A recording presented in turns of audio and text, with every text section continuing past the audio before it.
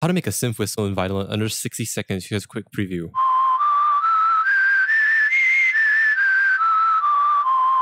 Initialize the preset. Add a bit of attack to envelope 1.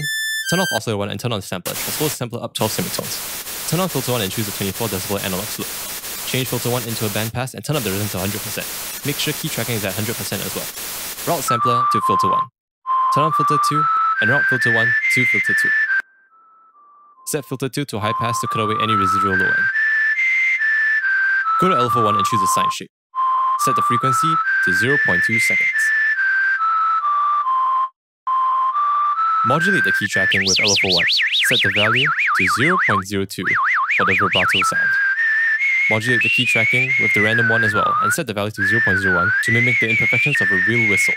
Remember to go to the matrix and ensure that both of them are set to bipolar. Now you have a synth whistle. Follow for more.